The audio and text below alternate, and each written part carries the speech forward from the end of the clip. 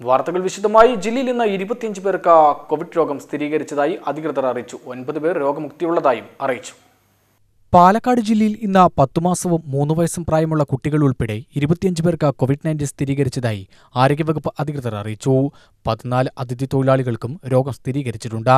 കൂടാതെ ജില്ലയിൽ 9 പേർക്ക് രോഗമുക്തിയുള്ളതായും അധികൃതർ അറിയിച്ചു.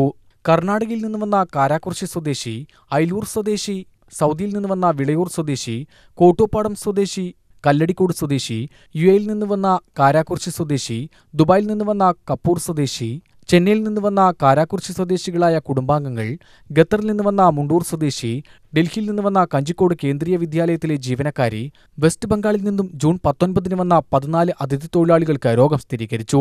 20 വയസ്സുകാരനായ 6 പേർ, 21 വയസ്സുകാരായ 3 പേർ, 18, 19, 28, 37, 39 വയസ്സുകാർ എന്നിങ്ങനെ 14 പുരുഷന്മാരാണ് ഉള്ളത്.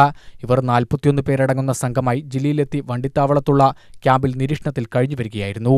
ആദ്യ ദിവസം തന്നെ ക്യാമ്പിലുള്ളവരുടെ സാമ്പിൾ പരിശോധനയ്ക്കെടുത്തിരുന്നു. ഇതിൽ ഫലം വന്ന 14 സാമ്പിളുകളാണ് പോസിറ്റീവായത്. ബാക്കി 21 സാമ്പിൾ പരിശോധനകളുടെ ഫലം വരാനുണ്ട്.